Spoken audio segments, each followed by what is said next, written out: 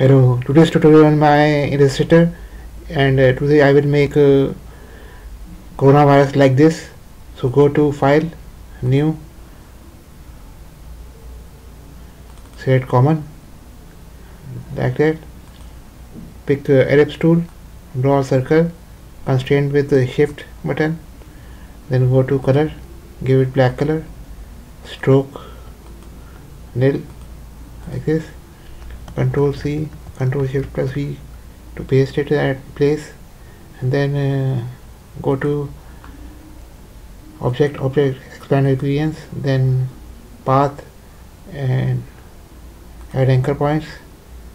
Now select effect, transform and distort, pucker and bloat, like this, give it -45, like this, go to ellipse, draw in center one ellipse by pressing Alt plus Shift and leaving Alt there,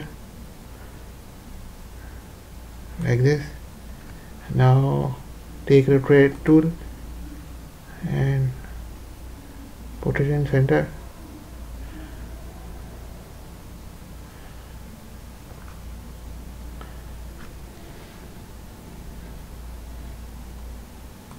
Like this. Press Control Shift, Control C, Control Shift plus V to rotate, and rotate it pressing Shift at angles.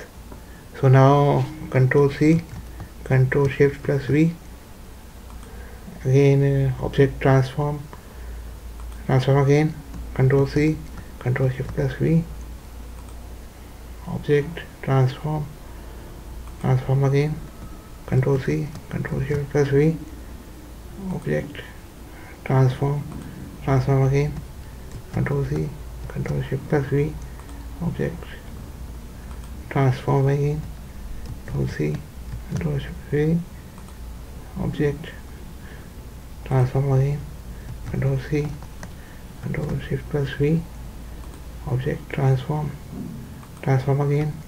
Now select everything and click expand appearance, then unite it in Pathfinder like this, and then Control C, Control Shift plus V, again paste in place, then go to effects, distort and transform, type 85 in horizontal scale and 85 in vertical scale, angle 22.5, that's it.